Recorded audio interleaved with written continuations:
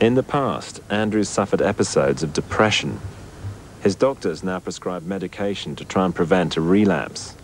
He's so close to finishing, I wish I could find a way to get him out of bed and back to the computer.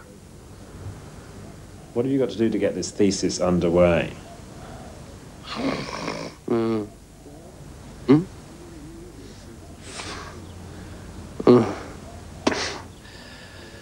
Well, I've got to finish reading the new book.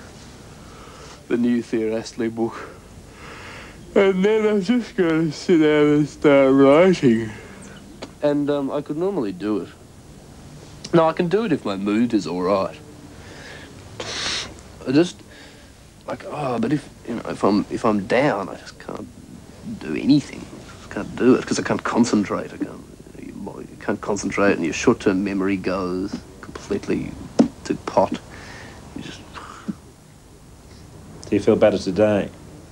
You're okay enough today to write it? Well, yeah, I feel much better today. I'll try. I mean, I'm gonna try.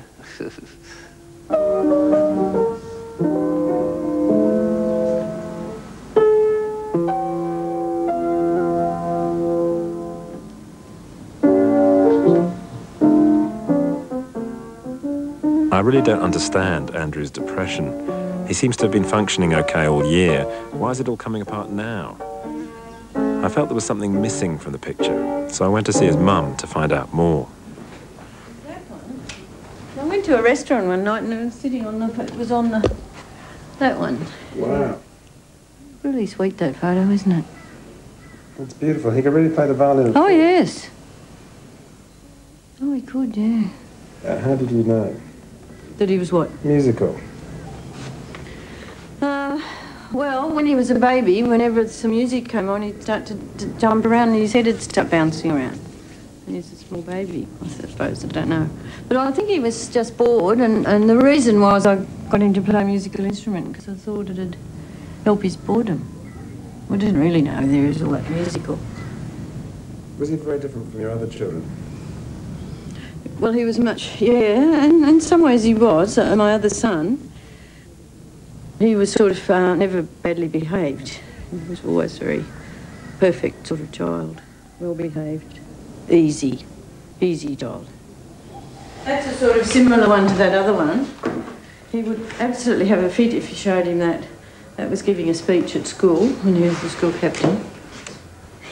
Which one? Oh, wow. I know, isn't it funny? Wow.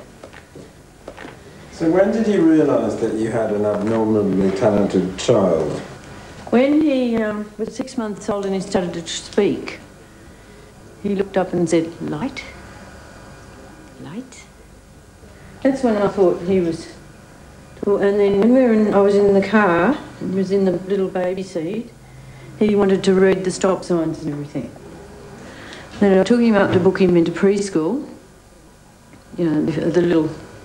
And the teacher up there had a thing on here and her name was Dorothy Pye. And he read her thing on here and he said, "Hello, Mrs. Dorothy Pye." And she said, "How does he know my name?" And I said, "He just read it on your thing there." And she couldn't believe it. You must have thought, as you're holding this baby in your arms, you could say the word light. You must have had some imagining. Well, I sort of thought, and I taught him, I really stressed that everybody's good at something.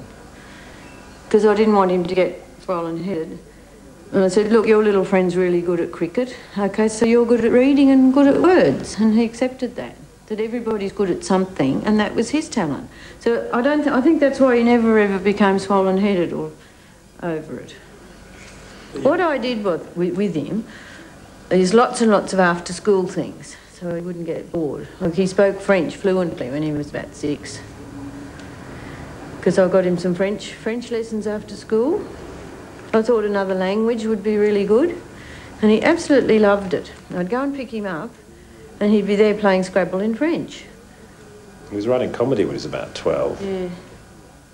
3 years ago, within a month of his 19th birthday, Andrew was admitted to hospital where he spent 6 weeks receiving treatment for severe depression, including a course of electroconvulsive therapy, or ECT. Yes, well, when he made his speech as school captain at the end of Year 12, I knew there was something wrong when he made the speech. He made this brilliant speech. It was just fantastic, but there was these sort of undercurrents. He was sort of having a go at the education system and go at the teachers, and the teachers, a lot of them didn't pick it up. A few of them came to me after the speech and said, that was the most fantastic speech. But I knew that there was something wrong that night when he made that speech. It just was a sort of... He was almost aggressive towards the school and the teachers and the whole education system. I noticed it first. I noticed it before Peter.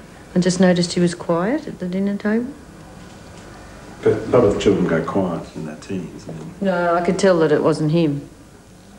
No, he'd just stand in the middle of the kitchen and just look down at the floor, you know. And got a little bit aggressive, and that's certainly not him. He's not an aggressive person. You know, he loved school, loved his friends, was happy to go off to school. Yes, it was funny. I don't really understand it. Don't think anybody does till it happens to them.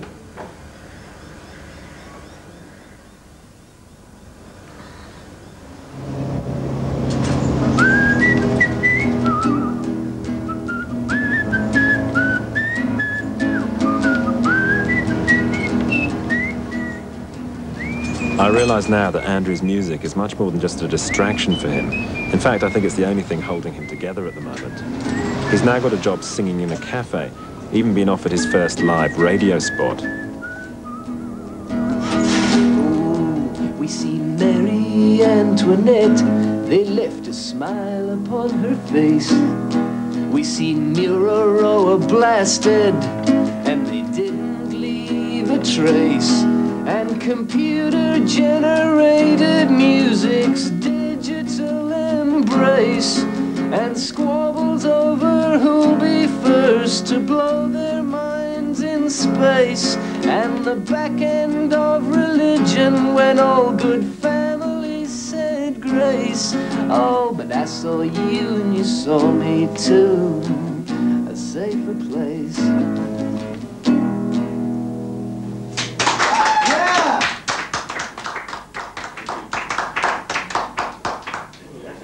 You sort of understand if you've come into contact with it yourself, personally. So maybe people in contact with me will then understand someone else. They'll say, oh, I knew this stupid, annoying, ugly boy who was depressed and kept grumbling about it and crying and begging me to come and visit him. You know, that's what depression is, which it is. Yeah, no, but it does. I don't know. When I'm down, it's my vocation. It's what I am. It's my job to be depressed. It takes up every waking minute of me just thinking about it. It's a good sign that I was nervous here though this afternoon, because it means I cared. Because I do care about the guitar and about my songs and that. Like, thanks for letting me play. That was good fun.